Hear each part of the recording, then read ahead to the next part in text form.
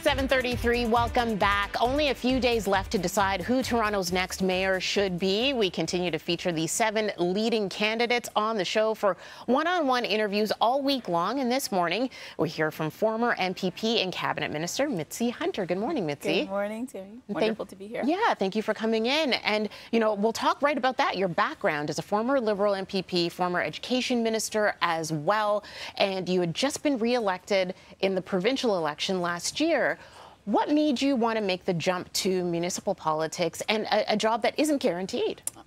I know, and I'm all in, Tammie. I wanted to bring my way of leading, which is to be a champion, to be an outspoken person on behalf of my constituents, as I've done for 10 years in Scarborough. And I want to do that for the rest of the city.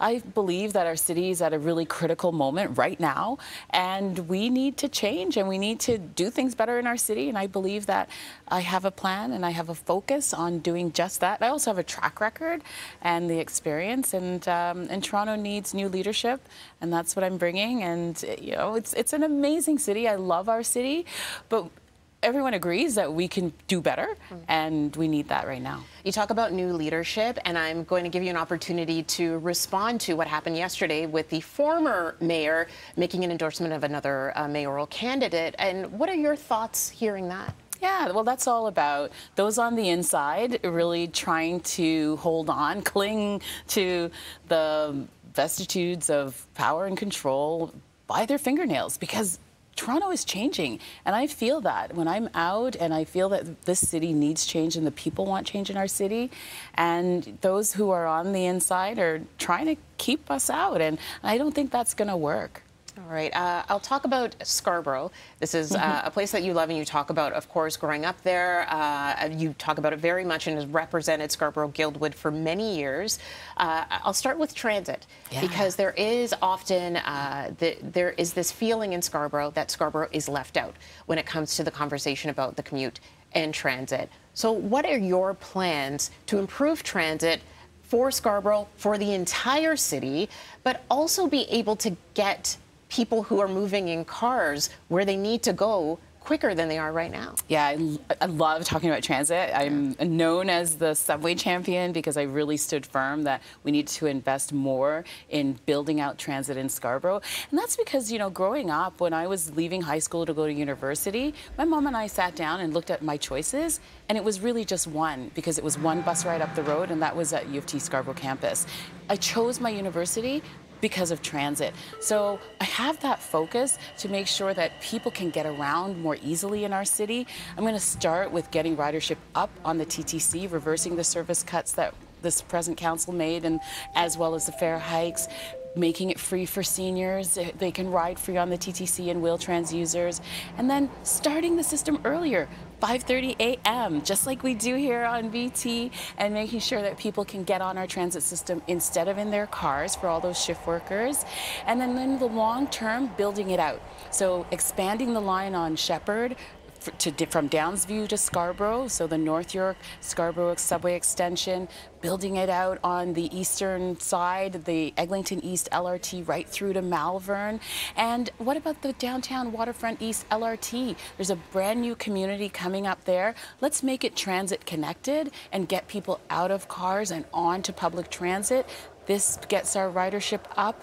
It will reduce the operating hole that we have on City Council right now as well, and it will make sure that Toronto keeps moving as a world-class global city. We've got to invest in public transit. Okay, and in the investment, it's going to be quite a bit, considering that right now they have reversed, or they've put through those cuts that you want to reverse in order to save money. We had this $1.5 billion budget shortfall as well. How do you plan on tackling it? Because you're one of just a couple of candidates who have released a fully costed platform. Exactly. I've got a fully costed plan to fix the 6, and it has my 6 priorities to get Toronto moving and make sure that we're a vibrant city, and we're investing the critical services like filling potholes and those types of everyday things that people rely on, and also building affordable housing. That's the #1 issue I hear when I'm out there.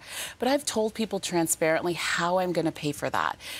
You know, from a property tax perspective, it's 6% property tax, but I've also reduced that for people who have low and moderate income, less than 80,000. It'll be 3%. They can get a 50% off of their taxes, because I recognize that we're in an affordability crisis.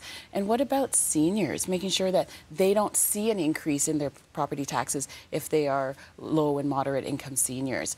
And what that will do, it's actually helping us to address that fiscal hole in the city. We talked already about transit. When you get ridership up, you reduce that operating gap that we see in the TTC. And also making sure that we have the resources to invest in the things that are important to the city. In the long term, I will be the city's biggest champion with the federal and the provincial governments. I just came from the province, having resigned my seat. I know how to negotiate with the province as well as with the federal government on Toronto's behalf to make sure that we get our fair share and that they're paying for services like refugee settlement, any health-related costs that are being borne at the city. All right. Public safety, we'll move on to that. We have a viewer question. We reached out to viewers to see if they had anything specific they wanted to ask you. Eugenio on Twitter asks, will she increase police presence in Toronto? Personally, I believe resolving crime and getting these criminals off the streets is priority number 1, with priority number 2 being affordability.